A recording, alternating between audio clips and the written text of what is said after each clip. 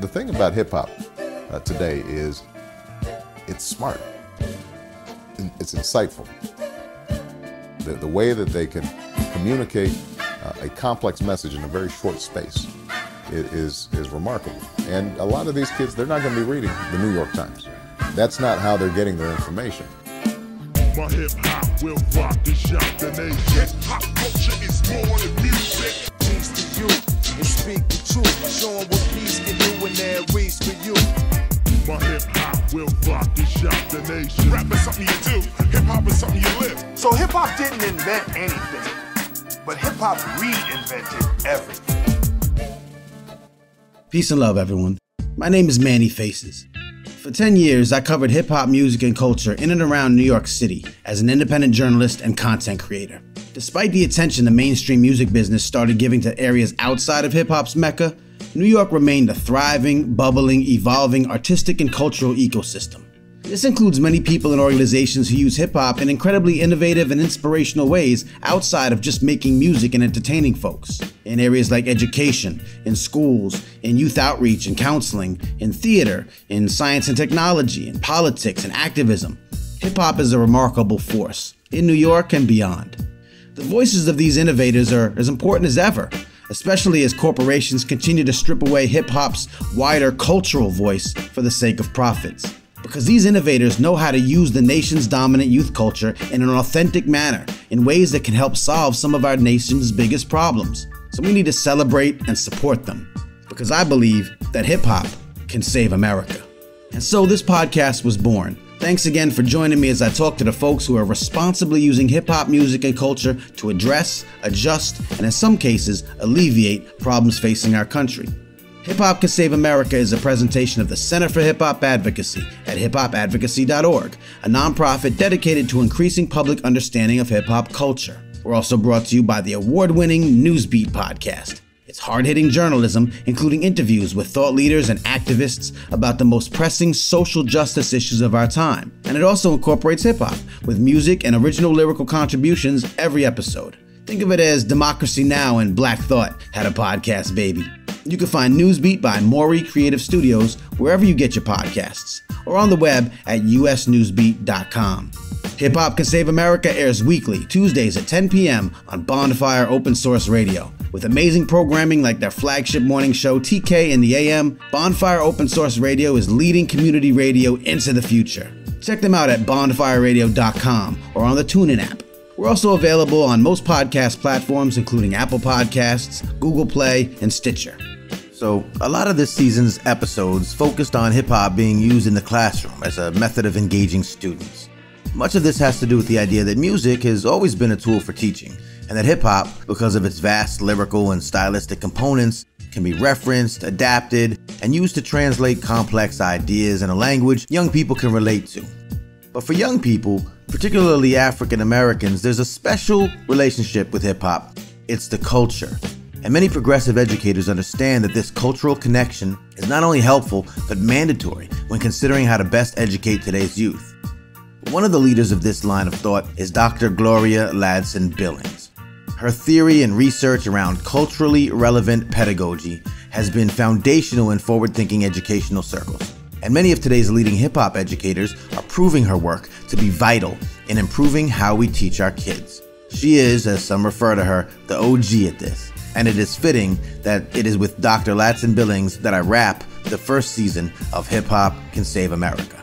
And real quick, a special shout out to Bonfire Open Source Radio for carrying this show this season. And I encourage everyone to go to bonfireradio.com to get more information about the 2018 Bonfire Audio Festival, part of the 6th annual Brooklyn Wildlife Festival at Gamba Forest. Brooklyn Wildlife runs from August 31st through September 9th and features more than 150 performers over 12 events. It's great. The Bonfire Audio Festival will take place on September 9th and will feature broadcasters from the Bonfire universe. I'll be joining fellow host Chris Carr of Not Radio and select guests for conversations about hip-hop, the art, the business, and the culture. I hope to see you there. In the meantime, here's my conversation with the one and only Dr. Gloria Ladson-Billings. If you could, just, the basics, your name and rank and serial number and affiliation, if you could, please. Well, I'm Gloria Ladson-Billings. I am Professor Emerita from the University of Wisconsin, where I was the Kellner Family Chair in Urban Education, also a faculty affiliate in Ed Policy Studies, Ed Leadership and Policy Analysis, and Afro-Am. I am currently the president of the National Academy of Education. Dr. Ladson-Billings, I just want to thank you for taking the time out to speak with me. Big fan of what you do, and it's just a pleasure for me to spend some time with you today, and I thank you for your time. My pleasure. As many of us do, I would imagine you wear several hats. How would you currently define who you are right now from a professional standpoint? Well, in many ways, I've become an independent scholar because I've actually just formally retired from the University of Wisconsin. But I've always said to my students, there's a difference between having a job and having work. So while I don't have a job, I have plenty of work. And much of that work is professional development work with teachers, particularly teachers who are going to be working with kids in urban spaces. So your work is, I guess, largely teaching teachers to be better teachers? Yes. Got it. A theory that you, of course, widely recognized for is this concept of culturally relevant pedagogy. In recent years, you've remixed that theory a bit. So I wonder if you could just briefly talk about what that theory meant when you developed the idea, the concept, and how you've now modified it over the years. So we're talking work that began some 30 years ago, where I was very puzzled by the fact that there seemed to be nothing in the literature that suggested that we could be successful with urban kids, and particularly African American and Latino kids. And I just knew that wasn't so. Even with an N of one myself, I knew that there were teachers who knew how to work with our kids. So I began studying these teachers. What came out of that 3-year study was what I call culturally relevant pedagogy. If you fast forward to the last maybe 8-10 years, you'll see a shift to work people like Django Paris and H. Samuel Leem, even Chris Emden, talking about notions of culturally sustaining pedagogy. And while I still use the term culturally relevant, I understand the need to be thinking about pedagogy a little bit different. One of the limitations of my work is I was looking in elementary classrooms. And I looked in those classrooms because they're more convenient from a research standpoint. You know, you can same one teacher, 27, 30 kids all day. And it's just easy to manage from a research standpoint. But I myself have a more secondary background, and I know that's a more complex organization where you may have as many as 150 kids in a day. By taking the convenient sample of the elementary classroom, what was a big limitation of my work is that I did not get to what I call youth culture. Adolescents are really the carriers of youth culture. It's not to say that elementary kids aren't aware of it, but you're more likely to see the aesthetics, the fashion, the arts, all of the important aspects of youth culture identified with adolescents. You're not going to see it as much on young kids. So I knew I had missed that particular opportunity. And as I began to look at the impact of youth culture, I realized it was important to make a shift. So is this where, I guess, hip hop starts to play a role? Yes, indeed.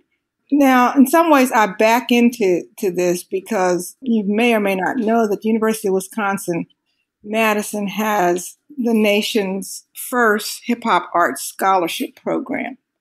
Right. And I always knew these young people, went to their performances, supported them. I sat on the board. But a number of them came to me complaining about our teacher education program. And I needed to figure out a way to try to help them. Now, my immediate way to help them was I started helping them design what we call on our campus independent majors, where they come up with a coherent rationale for why they needed to have a particular plan of study. And then when they do that, we come up with the courses that make sense for that plan to study. And I thought that was going to be satisfactory for them. But over time, I kept getting young people saying, no, we want more, we want more. in some ways, it was just their way of saying, we need you to teach us something. So we came up with a course idea. We had a series on campus already called Getting Real. So we connected it with the Getting Real series, which was a lecture series. In combination of scholars and artists to talk to students about making that transition into art and the kind of pedagogy or the kind of teaching and learning that their art encapsulated. So we had wonderful people. We had Mark Lamont Hill. We had Dr. Elaine Richardson out of Ohio State. Right. We had Dawn Alyssa Fisher and Davy D. We had Ebro Darden to talk about the business end. We had Mark Anthony Neal from Duke, Coleman Domingo, who was a fabulous artist of stage and screen. These people they gave public lectures, but they also interacted with our students one-on-one. So we did 2 courses. The first course was called Pedagogy, Performance, and Culture. The second course was called Pedagogical Flows, Hip Hop in the K-12 Classroom. I had H. Sammy and Leem Skype in. I had Chris Emden come and interact with the students. So that's kind of how the ball got rolling for me with hip hop and education. Marta Diaz out of NYU, David Kirkland. I mean, we just had great people come to work with our folks. Got it. So once you, I guess, started realizing that hip hop as a vehicle, as an avenue, as something that should be taken into consideration, you speak in one of your talks about students needing to be multicultural aware. Mm-hmm. How does hip hop, if you could talk a little bit about how hip hop enables that? So one of the things that we did by design with the courses is that while I reserved about half of the slots in the course for first wave students, I didn't want it to be a first wave segregated classroom. So the other half is open to the general campus community. What we saw when sort of, quote, mainstream Wisconsin students were in those courses is that they were often struggling to keep up culturally. And that had never happened to them. There was just stuff they didn't know. That was an important revelation for them because they'd always been advantaged. Come on, they're at the state's top institution. They were the cream of the crop in their high schools. They were kids who always knew. I'm reminded of one of my assignments is that the students have to do an artist study. So have to pick an artist, tell me why they chose the artist, give me some biographical background, give me the discography, and then put together a set of kind of a mixtape of that artist's work and why that work is significant for education, because after all, it was an education course. Right. In one of the papers, I had a young white Midwestern woman say, I chose Lauryn Hill because one day in class, in my small group, everybody was talking about Lauryn Hill. And I said, who's Lauryn Hill? And they all looked at me like I was the stupidest person ever. Now I know what kids feel like in my practicum classroom when I ask them something that I just assume they should know.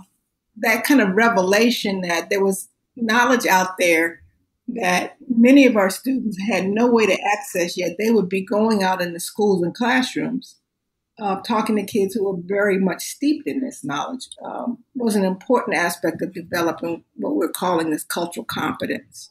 Right. As you started to bring these concepts together from a teaching standpoint, I know you've spoken a little bit about it in other talks and such, but what were some of the pushback, any hindrances on an institutional basis? You said there were already things happening at the university that were open to this sort of way of thinking. How difficult was it to sort of incorporate some of these things now into curriculum and some of the actual work you were trying to do? Well, it wasn't hard for me because I was doing this near the end of my career and had already been somewhat celebrated. And so in other words, it's like, let's leave her alone. She's crazy.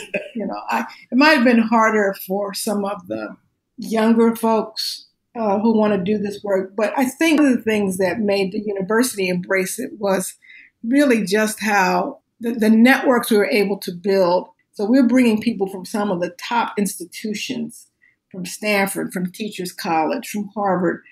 There's already a kind of cachet that was there. The other thing is that the university had really taken advantage of the way in which the first wave program kind of put it on the map. Our first wavers are so fierce. I mean, these are young people who have performed at the London Cultural Olympics. They've been on Broadway. They've been performed for the NC2A conferences, for the National Council of Teachers of English, the American Sociological. So we're not talking about a group of ragtag individuals here. These kids are artists. Right. In fact, my one complaint is I think we use them too much. You know, in some ways we do them like we do the athletes. You kind of trot them out. And I always have to explain to people, we don't actually have a hip hop major, just like we don't have a football major. You know, they have to take the coursework that the university offers. Their art is what funds their scholarship. So I guess my deepest concern is that as someone who is transitioning out of the formal structure of the university, I don't know who else is going to be willing to take this up. Do you find that now that this hip hop ed movement, shouts to the hashtag hip hop ed, is gaining, I guess, popularity among educators, that it's becoming easier for educators to bring these concepts to the schools? I think it's easier when they get the right grounding. I mean, to me, the thing I hate most is to go and see somebody, quote, using hip hop as a gimmick. And I really dissuade teachers from doing that. I was just in Baton Rouge last weekend and working with teachers who are engaged in, they call it STEM, I call it STEAM, because we always add, it's not just science, technology, engineering, and math, we add the arts. And so the very first question that I said to these teachers was, I said, how many of you have seen Black Panther? Now, 75% of them have seen Black Panther. The next question was, how many of you have used Black Panther in your classroom? Not one hand. And these are science teachers. So I literally made them go through a process of looking at all of the science, technology, engineering, art, and math elements in film. Right. Of course, there are tons of them. This is a perfect. So I said to them, I said, this is what I mean by being hip hop. I said, you think it's all about the music. Number one, hip hop is made up of 4 elements. And then the 5th element, of course, is knowledge. But I want teachers to be hip hop. I don't want them to use hip hop. So what do I mean by that? And I give them an example of a teacher, fabulous teacher. I hope you can interview him. I guess he's middle-aged by now. I would say young because they're all young to me.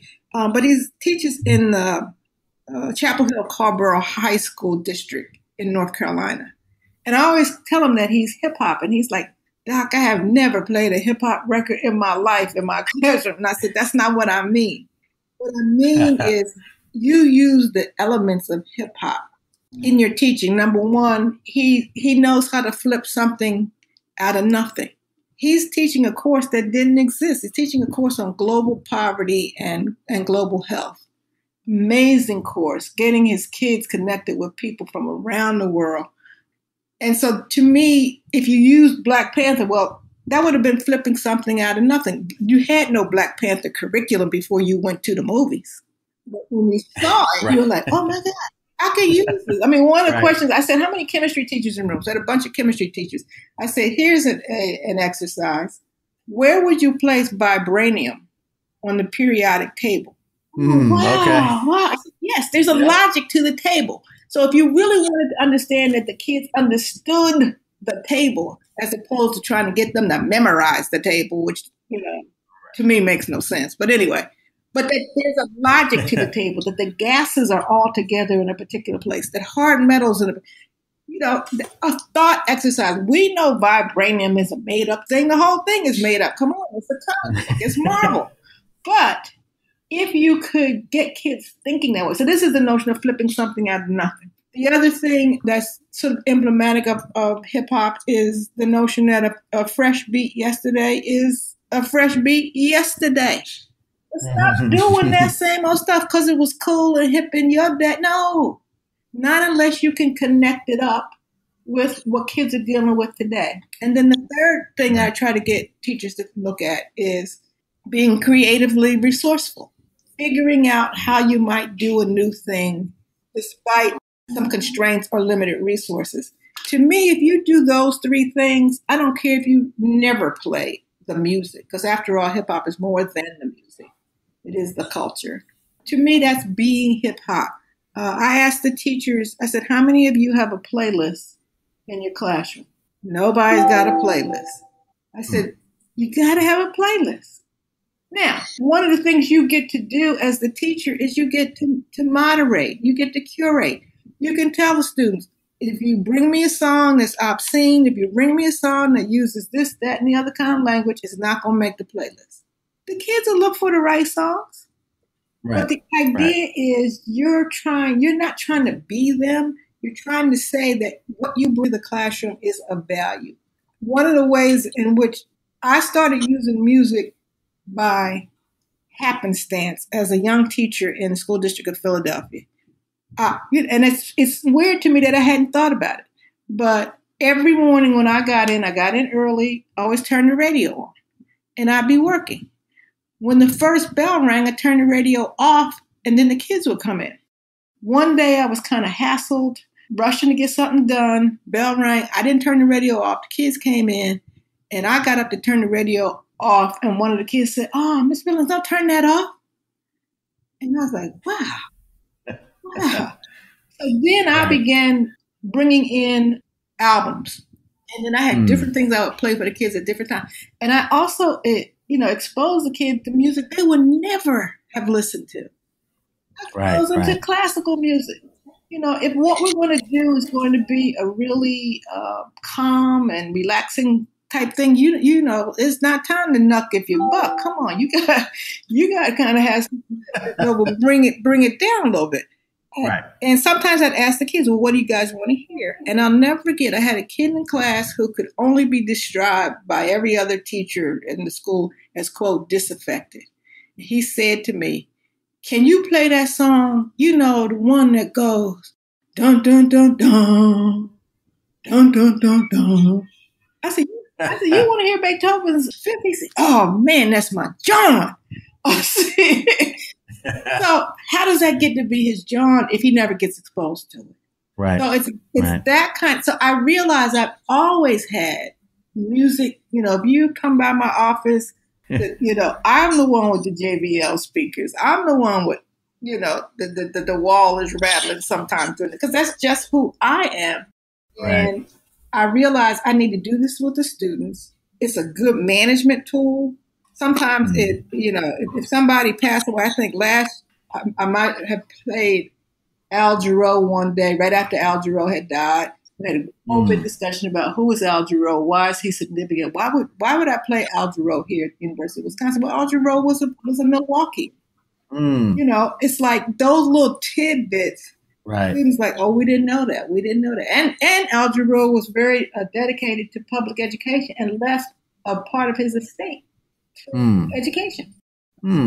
Okay, so there's always a tie-in. Like you said, there's always ways to tie things in. What I like about the hip hop ed movement, some of the younger instructors also help by bringing in artists or making connections to artists in the hip hop landscape that aren't obviously on the mainstream or, the perception is, of course, that rap or hip hop, it's what you hear on the radio and that's it. That there aren't artists today making music or giving perspectives that have substance, have positivity, all these different things. Right. But that's clearly not the case. And I think what the educators are doing in some ways by also, looking at the newer crop of artists, even the Kendricks and the Chances, but sometimes local artists who are actually often artist activists, you get to bring them into the mix as well. And that helps fight back against that perception that hip hop doesn't have that anymore. Right. I mean, I use Jaziri X all the time. Yeah. Okay. For sure. His work is just so politically motivated.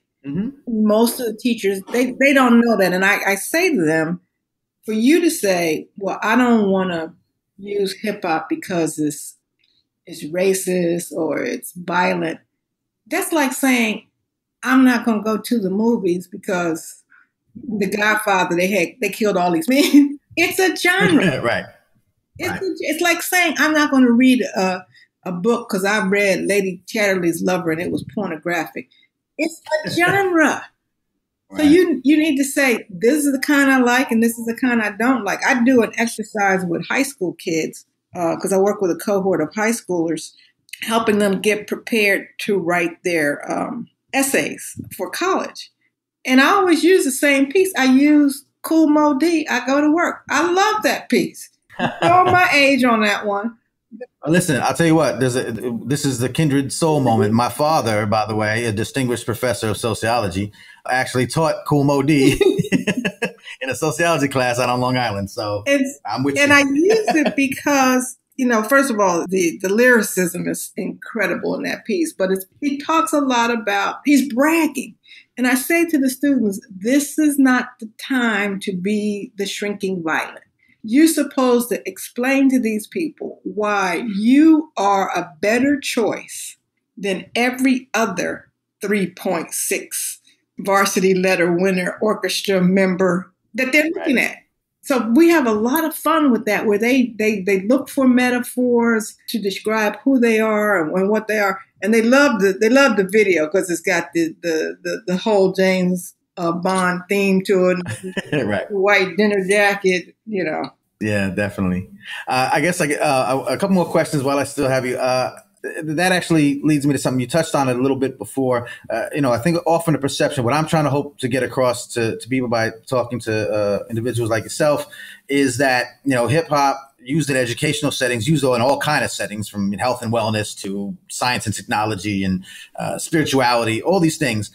I think also general perception, public perception might be, well, that's great. That's a great way to reach African-American youth or inner city youth or whatever, they're going to call it at that particular moment, but that there are some universal applications to this kind of work. And while certainly the work we see being done to help young African-American youth, connect to the subject matter that maybe, or industries that they've been traditionally shut out of is super important. Right. What are some of the, I guess, universal ways that, hip hop works to people that are not necessarily traditionally from a hip hop oriented community?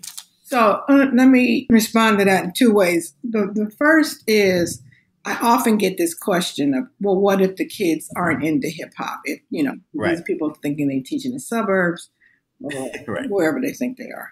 And so I explained to them that, first of all, the commercial hip hop industry couldn't exist without suburban kids, because y'all buy the record. We don't even buy these things. We might buy one.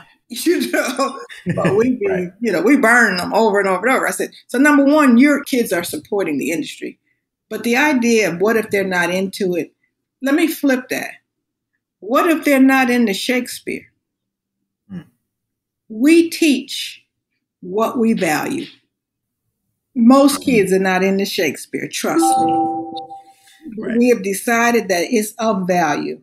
So, I think it's really important for people to understand that it's not merely about, quote, Black culture. Hip hop is the most commodified, monetized culture. I've been nowhere in the world, and I've been to 6 of the 7 continents that I haven't. I was in Edinburgh, Scotland, coming out of having dinner one night. And man, I heard this beat in the club next door. I'm like, wait a minute, let me go in and see what this is.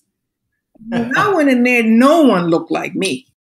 Right. So it's not limited to Black/urban. Did it originate in the Black community? Yes.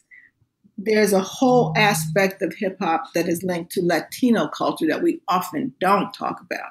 All of the early B-boys, all of them, all the best, were coming out of the Puerto Rican communities of New York.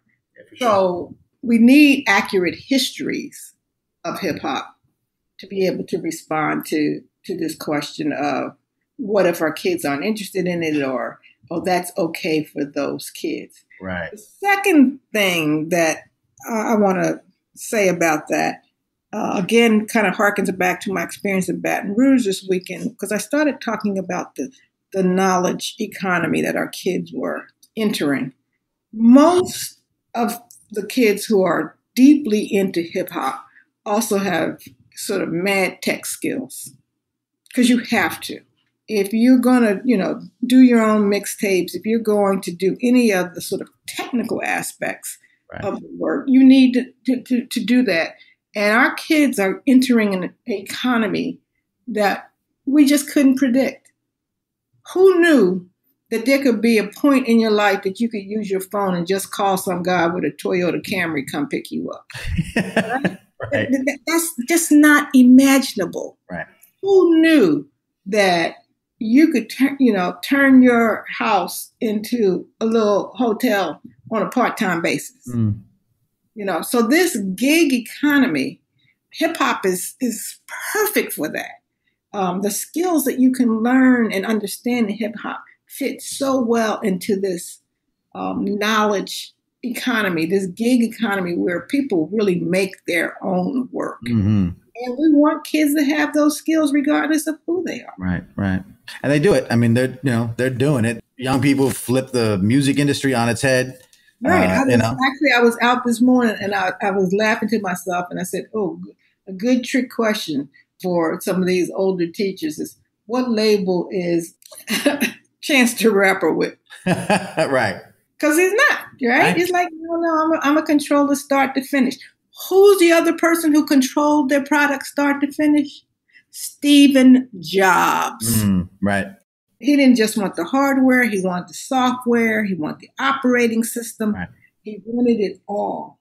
And it's, how you going to argue? Right. Indeed. No, definitely creating their own futures. There's lessons to be learned from all of this. And just as an aside, one of the things that I do and what I'm trying to do as a journalist and what I talk about and think about is the danger of hip hop's, true and vast culture and its associated art forms being erased, or pushed back because of the focus on the entertainment and the pop culture. And again, that's where it ends for a lot of people. There's media and corporations who largely control a lot of the imagery that's put out there, and they have little incentive to promote anything that doesn't feed into their corporate profit machine. So bringing it into the education space when you're dealing with young people, either K to 12 or the collegiate level, helps that cause as well. It helps protect hip hop, the culture, from, erasure or just being co-opted so much.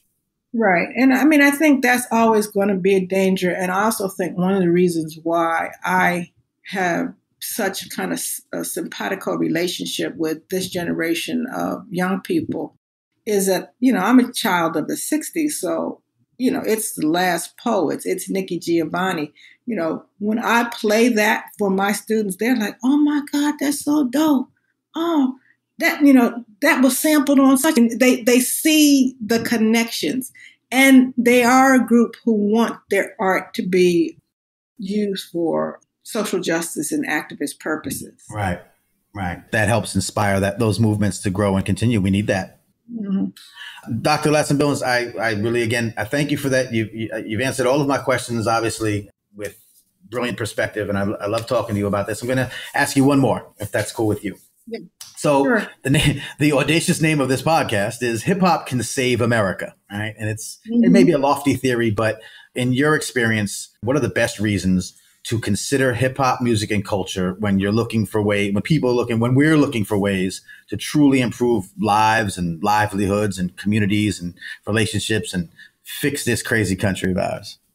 Well, if we think back again, I used to be a history teacher, so I'm always going to default to historical perspective for most things. We think back to the early days of hip hop in New York.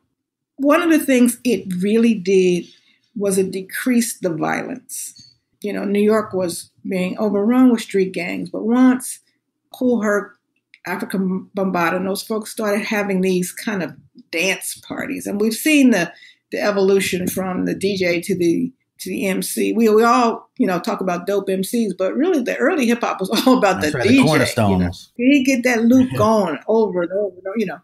That calmed the community in a powerful way that has never really been acknowledged. I believe Jeff Chang in his book Can't Stop, Won't Stop looks at the police records, that the decrease in violent crime that occurred simultaneous with the rise of hip hop. So we know that it's an outlet. And if our young people don't have something creative to do, if they don't have a chance to express themselves, they'll destroy themselves and us with them. So I think the arts and the humanities are indeed what make us human. We can't just be technical. We have to be artists. It was fun when I was doing the exercise with the teachers in Baton Rouge about Black Panther. I said, let's not forget the art. Where's the art in this? And, they certainly recognize that almost every representation in Shuri's lab or in the community, you saw these cultural paintings and what have you, because it's the art that keeps us, that holds us together, not just the science. So hip hop as an important art form is always going to make it significant. I remind the teachers I talk to all the time, I said, raise your hand if you ever heard someone say, oh, that hip hop stuff ain't going to last. I said, because, we're 40 years and they're not lasting. Right. And my question to the students that I teach is, who introduced you to hip hop? The answer is almost always my parents. So I'm teaching the children of hip hop heads. I'm not, it's going to last. Will it change? Will it shift? Of course, because that's just how art is. And it has a long history. Let's go all the way back to The Message, Melly Mel, Furious 5. Let's look at that. What were they trying to do? How has that changed over time? Who's still doing that? Who's doing something different? Look at the way in which people have used hip hop as a springboard to other things. I mean, come on. Who would ever think a hip hop artist who used to rap would be called upon to be in the White House with Barack Obama, Jay-Z, right? So we know that it has, in the same way that sports and athletics provides more than entertainment, it does show some level of hope and encouragement. Hip hop has that same potential. Indeed. Well, I agree with you 100%. I appreciate the work you do spreading that message to educators and other people in your field. I know some of the people that you mentioned earlier. I'm just such a fan of everyone's passion and desire to spread that kind of message. And I'm doing my very best to try and tell those stories so that, you guys keep doing the good work, and I'll do my part to tell people about it. All right. I appreciate that. Hip Hop Can Save America is a presentation of the Center for Hip Hop Advocacy at hiphopadvocacy.org, a nonprofit dedicated to increasing public understanding of hip hop culture. We're also brought to you by the Newsbeat podcast, hard-hitting journalism, including interviews with thought leaders and activists about the most pressing social justice issues of our time. It also incorporates hip hop with music and original lyrical contributions every episode. Think of it as Democracy Now! And Black Thought had a podcast baby. Find Newsbeat by More Creative Studios wherever you get your podcasts or on the web at usnewsbeat.com. With amazing programming like their flagship morning show TK in the AM, Bonfire Open Source Radio is leading community radio into the future. Check them out at bonfireradio.com or on the TuneIn app. Hip Hop Can Save America is created and hosted by me, Manny Faces. I also produce the theme music. Special thanks to our associate producer, Summer McCoy. You can find out more about me at mannyfaces.com and find out more about Summer's hip-hop and tech-related initiative, Hip Hop Hacks, at hiphophacks.com. Thank you for listening.